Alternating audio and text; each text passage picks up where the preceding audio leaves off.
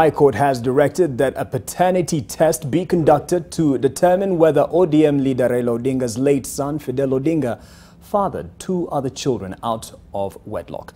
This is in relation to an impasse over the administration of the late Fidel's estate between the Odingas and the widow Luam Bekele. Mel Miendo has more. The Odinga family is caught up in a tussle, one that involves Fidel Odinga's widow, Luam Bekele, reportedly over the administration of his estate. Two minors have been roped into this tussle, twins alleged to have been sired by the late Fidel out of wedlock. Appearing before Justice Agri Muchalule at the High Court on Wednesday, lawyers representing the Odinga family and that of the widow were directed to come up with modalities for a paternity test to ascertain if he was indeed the father. We are proceeding very well.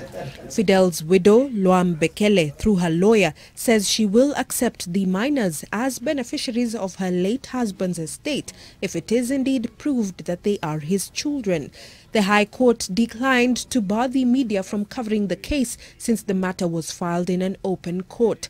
Justice Muchalule, however, directed that there be no mention of the children's names and identities for their protection. If they find this juicy for whatever reason, I think Mr. Lau, I've been here a lot longer, isn't it? Yes, my lord. So let's just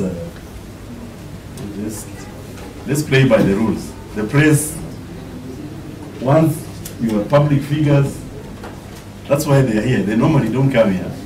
Reports from previous court papers indicate that ODM leader Raila Odinga's wife, Ida Odinga, and their daughter Winnie cited several reasons as to why Luam should not be allowed to be the administrator of her late husband's estate.